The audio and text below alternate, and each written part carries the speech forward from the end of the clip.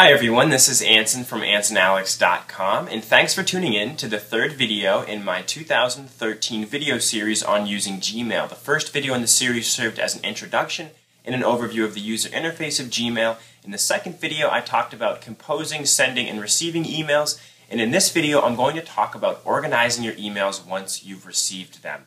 This is going to be about a 5 or 6 part series in which I show you all the different features of using Gmail here in 2013, so stay tuned for the additional videos that will be coming up later on this month and into next month.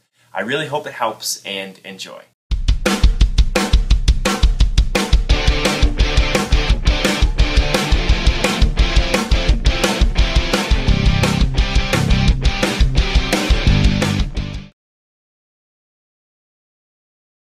There are many features available to use when it comes to organizing your emails in Gmail. Earlier in this video series, I talked about the starred feature in Gmail and the important feature, and how we can quickly mark emails by clicking on the star or the important tag, and then we can go ahead and find just those emails that have been starred or marked as important by clicking on the appropriate link over here on the left.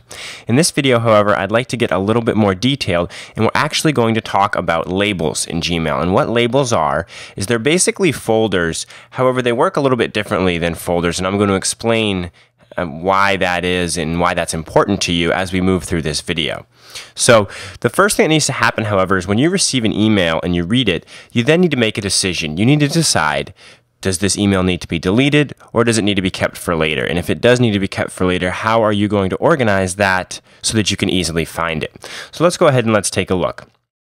I have this email here that's called New Employee, and as you can see, it's unread because it's bold, and it's just an email, somebody saying that there's a new employee starting on Monday.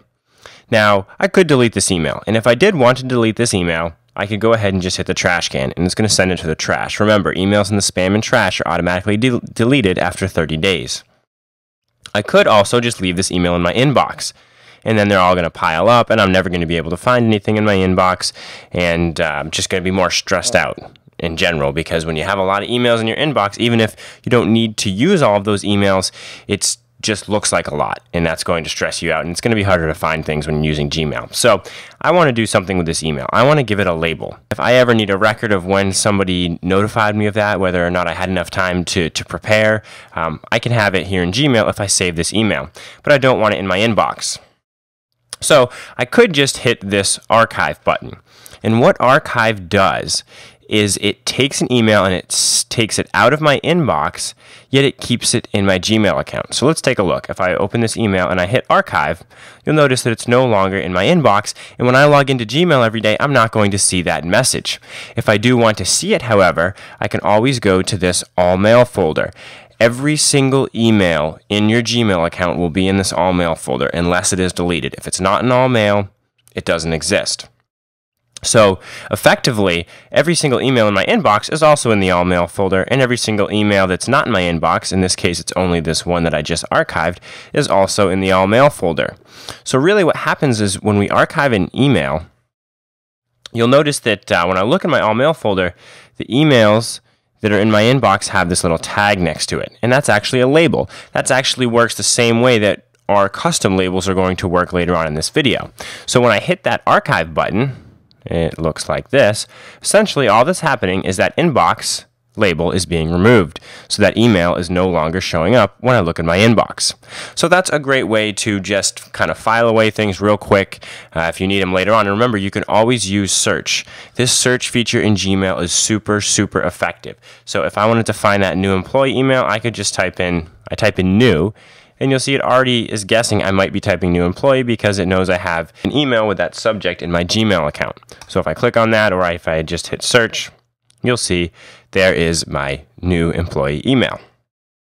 Okay, so that's cool, but I might need to organize things a little more in my Gmail account so that I don't have to search or sift through this all mail folder. You're not going to want to sift through that all mail folder. It's going to get a lot of emails in it. So we can add a label to this email. And the way that we can do that is we can either hit the checkbox or open it up. It doesn't matter, because you'll notice when you have an email open, or when you have the checkbox checked, you have this toolbar up here with a bunch of different options. If I don't have an email open or I don't have the checkbox checked, I don't have that toolbar, and we need that toolbar to organize our emails. So, like I said, you can either open it up or hit the checkbox. So I'm just going to hit the checkbox. Here's my new employee email. You'll notice I have an option to move it to the inbox if I want to. If I want to bring it back to the inbox, I could do that. But if I want to label it something else, I'm going to click on this Labels drop down. And you'll see right now there's nothing listed here because I haven't created any labels. So I'm going to quickly hit Create New Label. And I'm just going to call this Human Resources because it's about an employee being hired. You'll notice that I can also do sub-labels, so I could have a sales department and then I could have multiple sales teams listed beneath my sales department label. That gets pretty advanced, and you probably won't need to use that when you're first getting started here in Gmail. So I'm just going to go ahead and hit Create on my Human Resources label, and you'll notice that right away, this email now has a Human Resources tag on it. And if I look over here to the left, underneath my circles section, I have a label called Human Resources. And if I click on that, it's going to show me all the emails that have the Human Resources label. Just like when I click on the inbox, it shows me all the emails that have the inbox label. Now, here is how labels are different than folders. One email in Gmail can have multiple labels. So I could go to Human Resources, I could select this email, and I could say I want to give it a new label. I'm going to call this 2013. So now you'll see that because I'm in Human Resources, we don't see the Human Resources tag because it assumes we know that it already has that. But if I go to my All Mail folder and I look at this email, you'll see that it has both the Human Resources and the 2013 tag. And if I click on either one of these labels over here on the left, I will see that email. Now here's the catch. If this were folders, I would have to have two separate emails. I could not have one email in two places at once. That's impossible. It violates the laws of time and physics and space and all that. Quantum physics. We can't do it.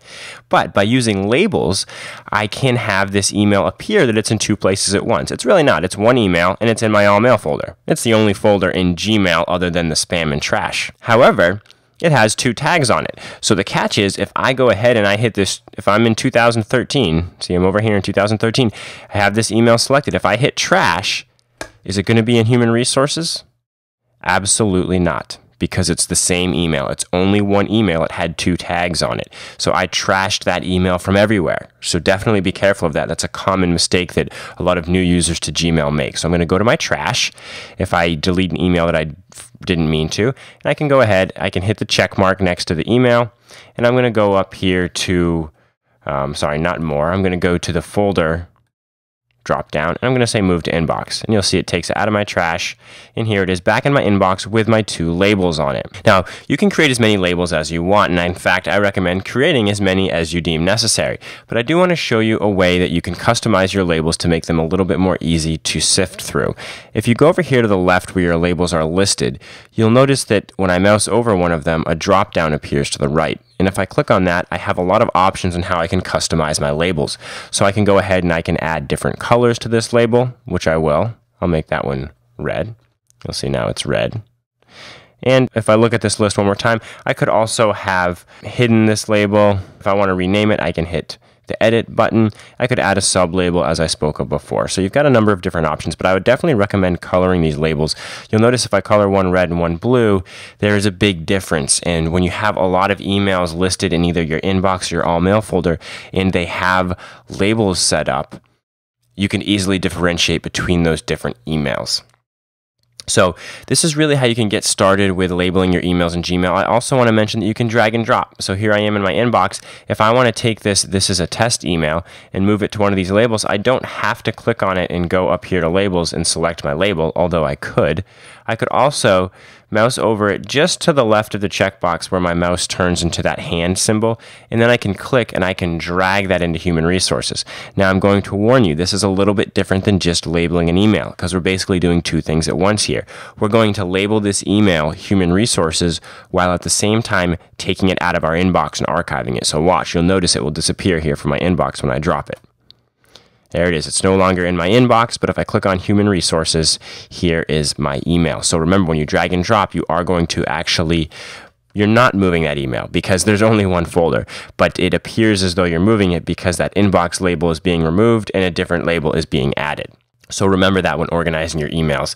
I wanted to kind of get into filters in this video, but I think I'm getting a little long in terms of time. So I'm actually going to create a whole nother video in this series for automatically filtering and labeling your emails. That means you can make it so when you receive emails from certain people, they are automatically added a label. So you don't have to do the manual work every single time. So I'm going to add that as its own video here in this 2013 video series for using Gmail. So if you found this helpful, I would really appreciate a thumbs up here on YouTube. If you didn't see the first 2 videos in the series yet, go ahead and check them out and stay tuned for more videos here in my 2013 Gmail video series. And if you want to see more technology tips and tutorials, go ahead and subscribe to my YouTube channel. That's all I have for you today. This is Anson from AnsonAlex.com.